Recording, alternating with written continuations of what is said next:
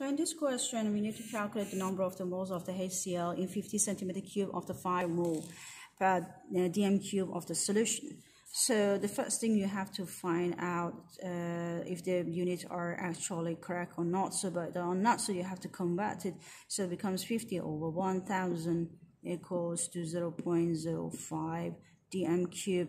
After that, you can 0.05 times 5, which is the concentration of the solution. This is the concentration. This is the volume. It becomes 0.25 moles. So in this question, you have the equation, which is the PbNO3 plus 2HCl. It gives PbCl2 plus 2HNO3. So here it's asking us if we have 0.35 mole of the PbNO3, which is reacting with the 100 centimeter cube of the HCl. Find the concentration of the HCl in mole per dm cube. So you have to find the concentration of the acid. This one, the concentration of this one, we have to find out. And what is given to us is the number of the moles of this one, 0.35 mole, which is given to us. And also the volume of the acid is also given. Volume is 100 centimeter cube. The first thing that you need to check about the units. Are they standard units? If they are not, you have to do the conversion. So we convert first. The volume of the acid is not actually standard. So it becomes 100 divided by 1000 equals to 0.1 dm cube. In the step 2, you have to find the mole ratios. For each one PbNO3, we have 2 molecules of HCl. So the ratio, the mole ratio is 1 to 2.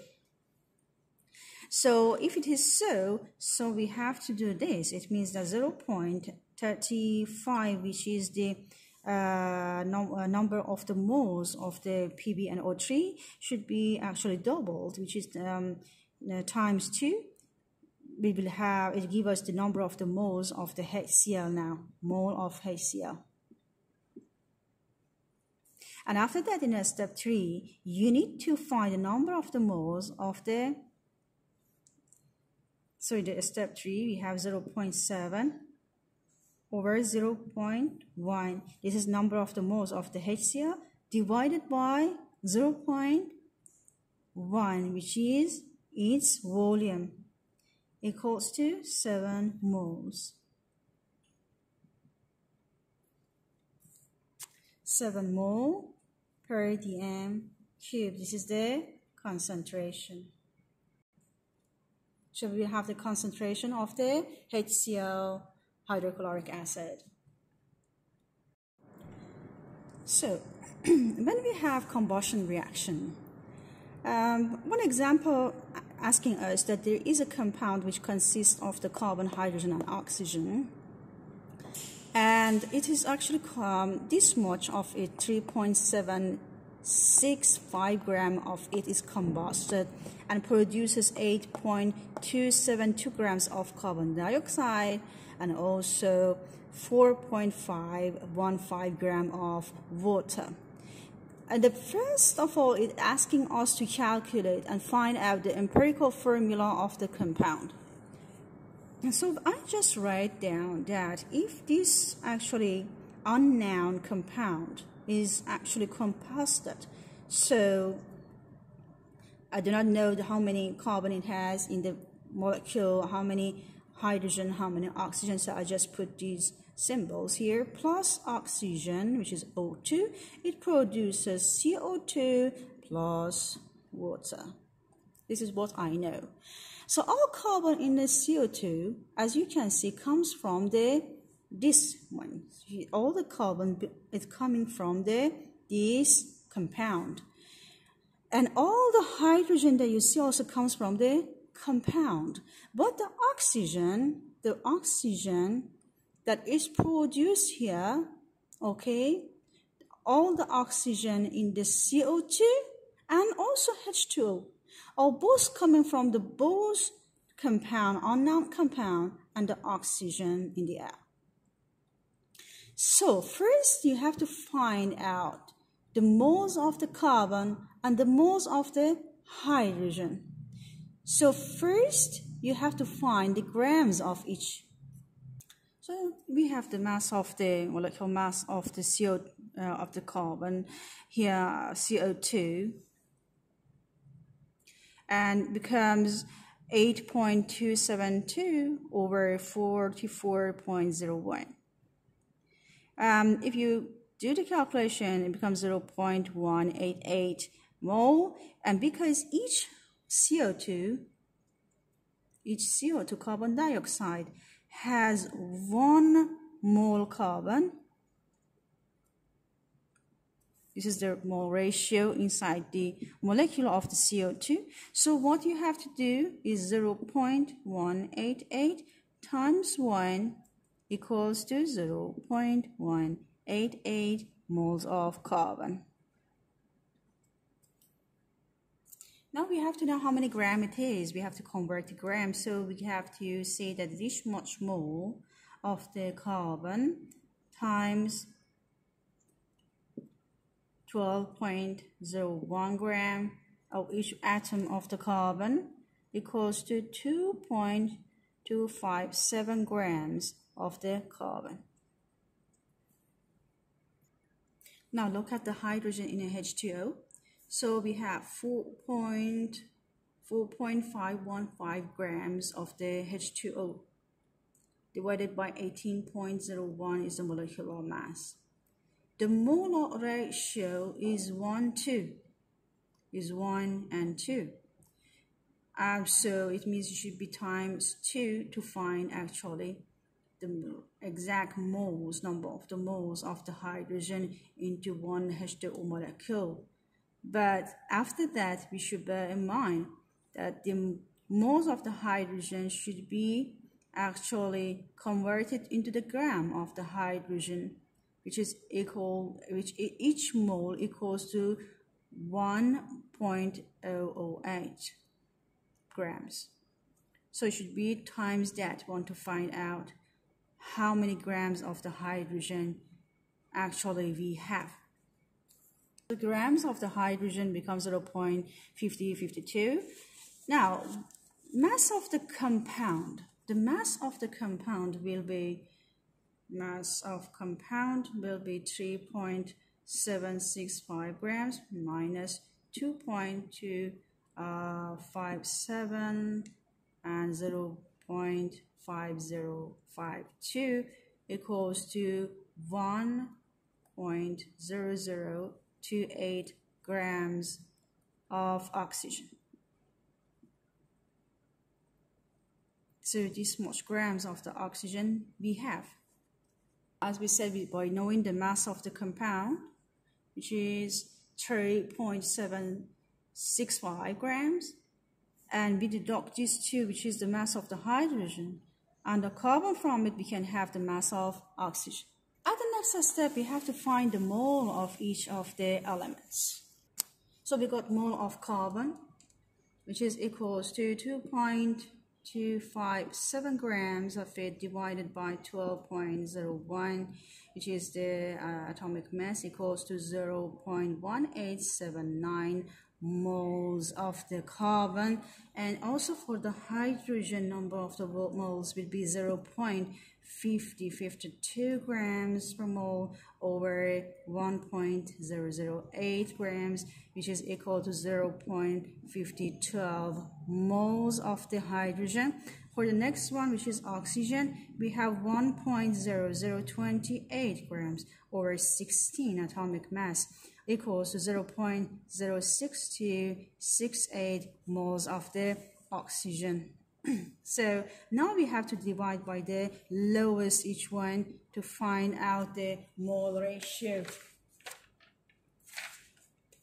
So for the first one, which is the carbon, if we divide the mole, actually divide by the lowest, which is 0.06268, all of them, the mole of this one, the answer for this one will be 3, this one will be 8, and this one for the oxygen will have 1. So the formula will be C3, empirical formula, H8O. 1, because 1 we don't write, no need to write.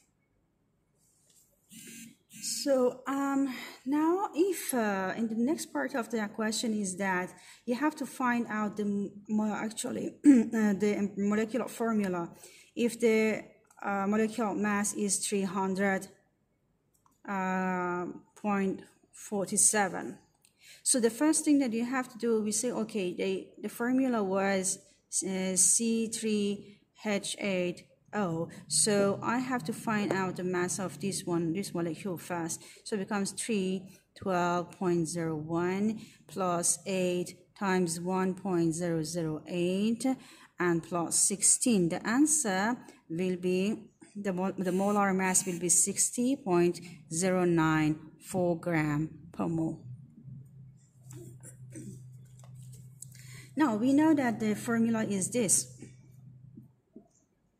So if the molar mass is 300.47 grams per mole, this much of the if this much gram, or this is the mass of the this compound, so how much is the what is the formula? So what we have to do is that, so this much mass in grams divided by 60.094 gram, which is the molecular mass, we just calculated, equals to 5 mole. So this 5 mole of this we have, so it means that we have to times each of the numbers by 5. 5, 5, 5. So it becomes C15, 8, 40, 05. This is the formula of the compound. So, hello everybody again, and I'm Miss Caroline, and today again we continue with the how to deduce the empirical and molecular formula by using the mass given, or maybe the percentage given, and all these topic. And we continue by knowing actually what first the empirical formula is and what the molecular formula is. We have empirical formula of the compounds. In the empirical formula, the formula that amounts to the simplest ratio of the different atoms, simplest ratio of the different atoms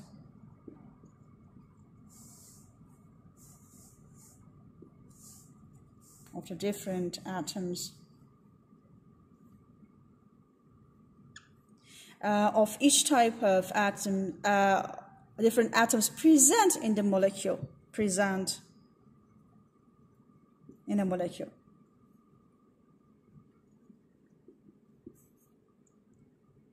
And the other one, the example that I can say about the molecular formula.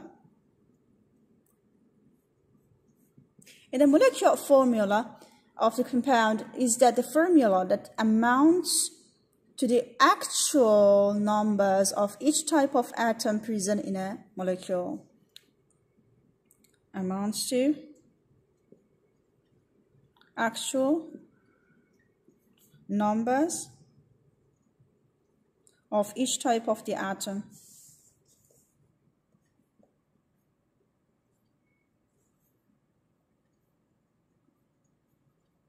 present in a molecule.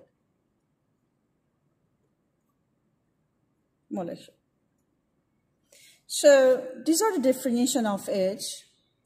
The example that I can give you is hydrogen peroxide, that the empirical formula is HNO, but the molecular formula is H2O2. So this is the simplest form that you write a formula of the compound, but this one is exactly how many atoms of each of the type of the elements are inside it.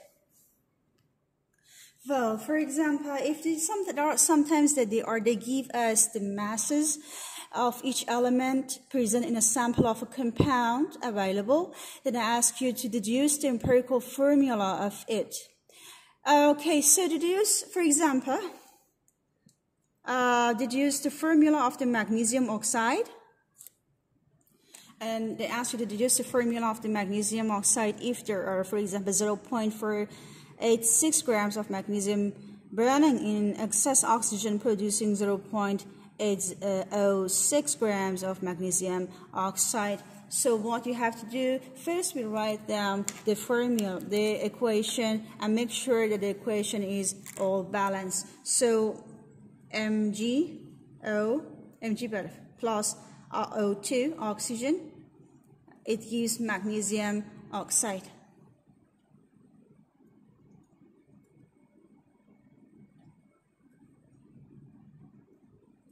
So O2, oxygen, is always diatomic, so you have to write O2. And magnesium also is just Mg, but we know that how much magnesium is actually reacting, so 0.486 grams of it plus excess oxygen. And excess oxygen, this one is the limiting actually reactant, and this one is the excess reactant.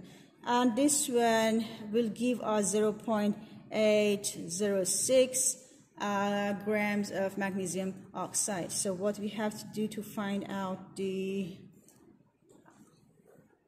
mass of the oxygen, so becomes 0.806 minus 0.486. These two equals to 0.320 grams of the oxygen mass is here. So now the thing that we have to find out is that we have the relative atomic masses of the magnesium. The relative atomic mass of the magnesium, you can just find it in the periodic table. So it's Mg equals to 24.3, 24.3, and the relative atomic mass of the oxygen also is 16. So by knowing this, we find out the mole ratio between the magnesium and the oxygen. How to find this out? You know that this is the formula, so N equals to, this is the mass over the molecular mass or atomic mass. Here we have atomic mass, so I just write atomic mass. So we know the grams of each. For example, if you want to calculate the moles of the Mg, so the number of the moles for Mg becomes 0.4886 grams over 4.3, which is the relative atomic number, atomic mass. So becomes the answer is 0.0200 mole of magnesium. For the oxygen, it will be mole of the O2.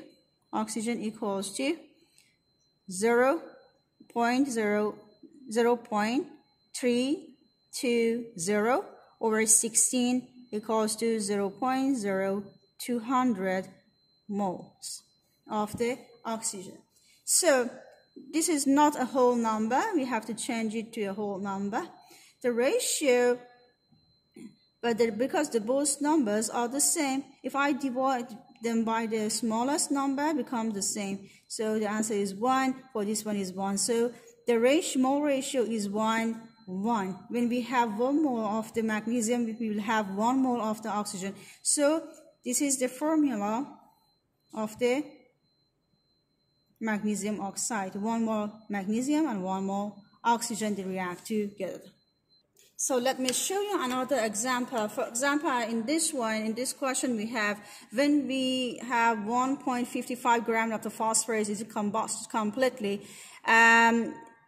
It produces 3.55 grams of phosphorus oxide. So we do not know the phosphorus oxide, actually, the formula. So that's what we want to calculate. And the only thing that we have is the masses are given. And also we have atomic mass of the oxygen and the phosphorus. You can find them from the periodic table. So for oxygen is 16, for phosphorus is 31. So at the first step, you have to find out the mass of each element which is given. So for the phosphorus, we already know is 1.55 grams. And for the oxygen, we have the phosphorus oxide. So easily 3.55 minus 1.55, we will have the mass of the oxygen, which is 2 grams. So, and the next step, you have to divide by atomic masses to find the moles. So it means that N equals to M over atomic mass. So for each of them, it will become for the phosphorus, it will be 1.55 over 31 equals to 0.05 mole. And for the oxygen, it will be 200 divided by 16, which becomes 0.125 mole. So you see that the number of the moles, one of them is 0.05 and the other one, this one. So if you divide them by the smallest number, what you get for the phosphorus will become 1, and the oxygen will becomes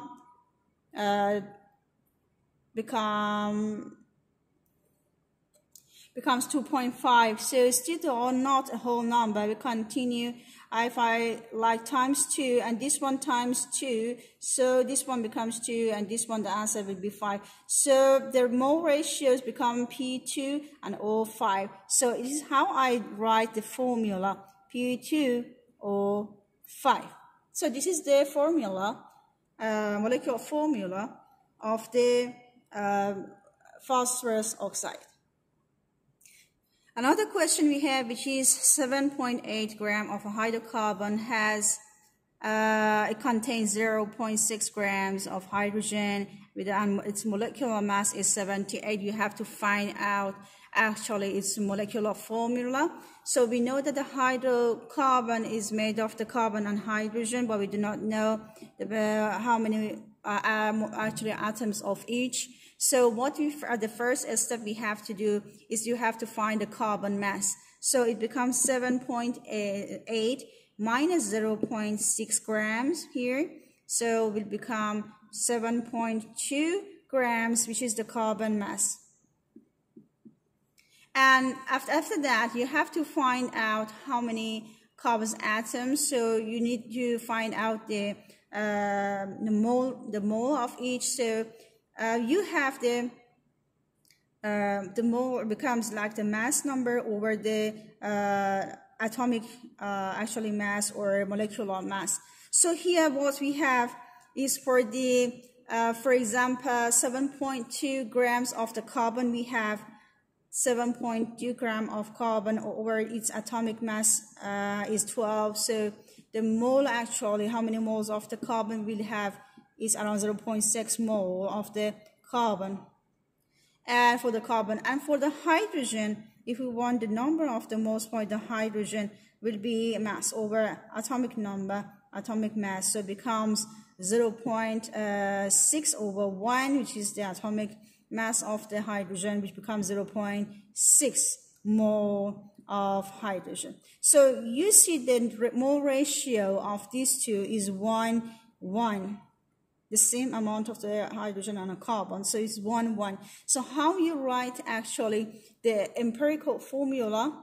So the empirical formula, the empirical one, will be CH, because C1H1. But the thing is that we still do not know the molecular mass, but molecular mass, molecular formula. So molecular mass is given, which is 78. So by knowing the molecular mass, and you can easily find out that how actually I deduce the molecular formula. So it becomes we have the C and H, so each of them if I want to find out this one, becomes 12 plus 1 equals to 13. Sorry, this is the mass number. The mass is this much gram mass. So becomes 13. So now I substitute, becomes 78 over 13, which is the molecular mass, equals to 6. So it means that each one should be times by 6. So it becomes, we have 6 carbon and 6 hydrogen. So this will be the actually the molecular formula for this hydrocarbon. If the person composition is given to you, actually this is how you have to find out the that is wanted from you. So can find the empirical formula. So for example, if they have given another example, the percentage of each of the atoms or in a compound, and they ask you to find out first the empirical formula and then the molecular formula. So in this example, this is how you have to work out the question. So a compound made up of 52.14% of the carbon, hydrogen is 13.30%, and the percentage of the oxygen in the compound is 34.73%.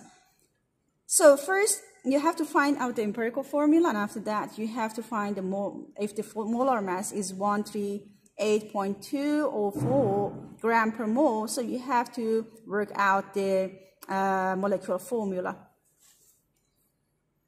So first we write the percentage of each, and you remember that when we have carbon, hydrogen, oxygen, this is how we have to write the in order. So first comes carbon, then hydrogen, and then oxygen. It means that the formula should be CHO, but we do not know how many carbon, how many hydrogen, how many oxygen that we have to put in. So we write the percentage of it first and divided by the atomic actually mass. So the atomic mass for the carbon is 12, so divided by 12. And then for the hydrogen should be divided by 1, and for oxygen divided by 16. So for each of them, this one will be 4.34 moles, and for this one, the moles will be 13.13, and for this one is 2.17 moles. As you can see, the moles are not equal, so we have to divide them by the smallest number, which is 2.17 and 2.17. So the number of the moles for oxygen becomes 1, for hydrogen will be 6, and for the carbon will be 2. So it means that the empirical formula will be C2H6 and O1. But now we have to, by knowing the molar mass which is given to us, it says now you work out the molecular formula. So the mass of this molecule actually C2H6O1, so if I want to calculate the amount of mole of it, so becomes 2 times 16 plus 6 times 1 plus 1 times 16, which is the relative atomic mass of the oxygen. So at the end, it should be divided by that number which is given to us. And so it means that N equals to M over MR. So this one equals to the mass which is given to us is 138.204 gram per mole, and on the lower the answer should be for this one is 46.068. So I put this one on there, becomes 46.608. And the answer, the number of the mole will be 3. So it means that I have to multiply each of the numbers by 3. So it becomes C 2 times 3 and H 6 times 3 and O 1 times 3. So the answer will be C6H 18O3.